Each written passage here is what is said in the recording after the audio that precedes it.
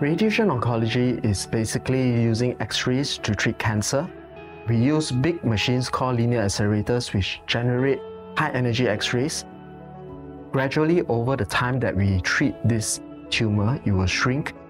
It avoids excessive dose to the surrounding normal organs, and hence is something that is well tolerated. Radiation is used either as a primary treatment or as a treatment for metastatic disease when the cancer has spread.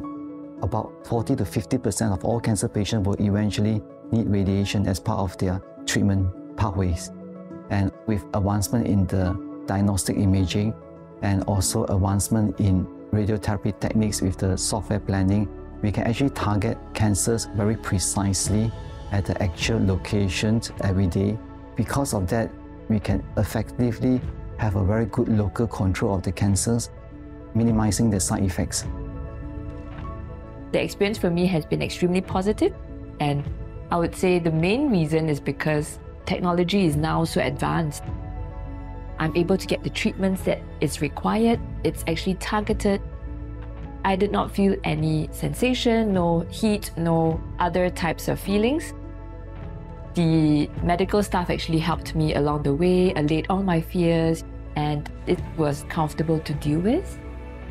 Radiotherapy is a very safe and effective treatment that we use daily all over the world. There are general side effects like nausea, vomiting, and tiredness. There are also specific side effects related to where we treat the cancer.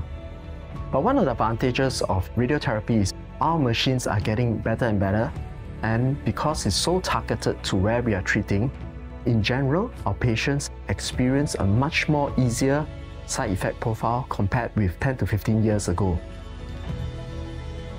I think the most important thing is to actually ask all the questions that you would like to the medical doctor. Perhaps maybe even take down some notes and bring your questions to the first session.